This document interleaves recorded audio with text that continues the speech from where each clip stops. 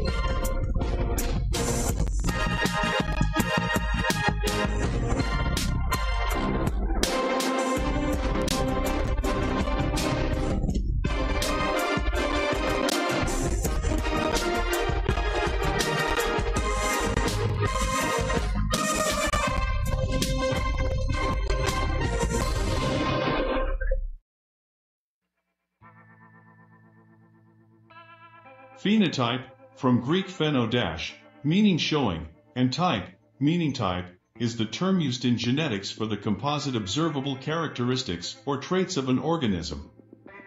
The term covers the organism's morphology or physical form and structure, its developmental processes, its biochemical and physiological properties, its behavior, and the products of behavior.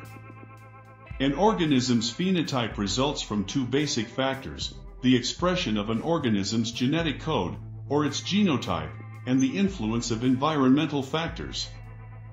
Both factors may interact, further affecting phenotype. When two or more different phenotypes exist in the same population of a species, the species is called polymorphic. A well-documented example of polymorphism is Labrador Retriever coloring. While the coat color depends on many genes, it is seen in the environment as yellow, black, and brown.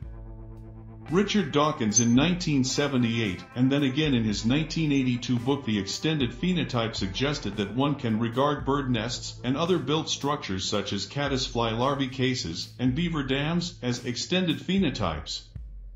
Wilhelm Johansen proposed the genotype-phenotype distinction in 1911 to make clear the difference between an organism's heredity and what that heredity produces. The distinction resembles that proposed by August Weismann, 1834 to 1914, who distinguished between germplasm, heredity, and somatic cells, the body. The genotype-phenotype distinction should not be confused with Francis Crick's central dogma of molecular biology, a statement about the directionality of molecular sequential information flowing from DNA to protein, and not the reverse. Difficulties in definition. Despite its seemingly straightforward definition, the concept of the phenotype has hidden subtleties. It may seem that anything dependent on the genotype is a phenotype, including molecules such as RNA and proteins. Most molecules and structures coded by the genetic material are not visible in the appearance of an organism, yet they are observable, for example by Western blotting, and are thus part of the phenotype. Human blood groups are an example. It may seem that this goes beyond the original intentions of the concept with its focus on the living organism in itself. Either way, the term phenotype includes inherent traits or characteristics that are observable or traits that can be made visible by some technical procedure. A notable extension to this idea is the presence of organic molecules or metabolites that are generated by organisms from chemical reactions of enzymes. The term phenotype has sometimes been incorrectly used as a shorthand for phenotypic difference from wild type, yielding the statement that a mutation has no phenotype. Another extension adds behavior to the phenotype, since behaviors are observable characteristics. Behavioral phenotypes include cognitive, personality, and behavioral patterns. Some behavioral phenotypes may characterize psychiatric disorders 7 or syndromes. Phenotypic variation. Phenotypic variation, due to underlying heritable genetic variation, is a fundamental prerequisite for evolution by natural selection. It is the living organism as a whole that contributes, or not, to the next generation, so natural selection affects the genetic structure of a population indirectly via the contribution of phenotypes. Without phenotypic variation, there would be no evolution by natural selection. The interaction between genotype and phenotype has often been conceptualized by the following relationship. Genotype, G, plus environment, E, phenotype, P. A more nuanced version of the relationship is genotype, G, plus environment, E, plus genotype and environment interactions, G, phenotype, P. Genotypes often have much flexibility in the modification and expression of phenotypes. In many organisms, these phenotypes are very different under varying environmental conditions. See ecophenotypic variation. The plant Hieracium undulatum is found growing in 2 different habitats in Sweden. One habitat is rocky, seaside cliffs, where the plants are bushy with broad leaves and expanded inflorescences.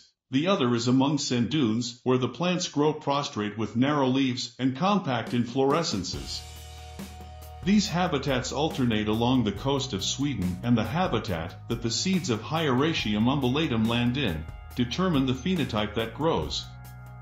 An example of random variation in Drosophila flies is the number of ommatidia, which may vary randomly between left and right eyes in a single individual as much as they do between different genotypes overall, or between clones raised in different environments.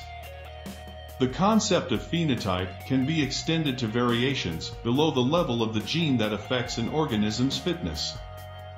For example, silent mutations that do not change the corresponding amino acid sequence of a gene may change the frequency of guanine cytosine base pairs, GC content. These base pairs have higher thermal stability, melting point, than adenine thymine, a property that might convey, among organisms living in high-temperature environments, a selective advantage on variants enriched in GC content. The extended phenotype. Richard Dawkins described a phenotype that included all effects that a gene has on its surroundings, including other organisms, as an extended phenotype, arguing that an animal's behavior tends to maximize the survival of the genes for that behavior, whether or not those genes happen to be in the body of the particular animal performing it. For instance, an organism such as a beaver modifies its environment by building a beaver dam. This can be considered an expression of its genes, just as its incisor teeth are, which it uses to modify its environment. Similarly, when a bird feeds a brood parasite such as a cuckoo, it is unwittingly extending its phenotype, and when genes in an orchid affect orchid bee behavior to increase pollination, or when genes in a peacock affect the copulatory decisions of peahens, again, the phenotype is being extended. Genes are, in Dawkins's view, selected by their phenotypic effects. Other biologists broadly agree that the extended phenotype concept is relevant, but consider that its role is largely explanatory, rather than assisting in the design of experimental tests. Phenome and phenomics. Although a phenotype is the ensemble of observable characteristics displayed by an organism, the word phenome is sometimes used to refer to a collection of traits, while the simultaneous study of such a collection is referred to as phenomics. Phenomics is an important field of study because it can be used to figure out which genomic variants affect phenotypes, which then can be used to explain things like health, disease, and evolutionary fitness. Phenomics forms a large part of the Human Genome Project. Phenomics has widespread applications in the agricultural industry. With an exponentially growing population and inconsistent weather patterns due to global warming, it has become increasingly difficult to cultivate an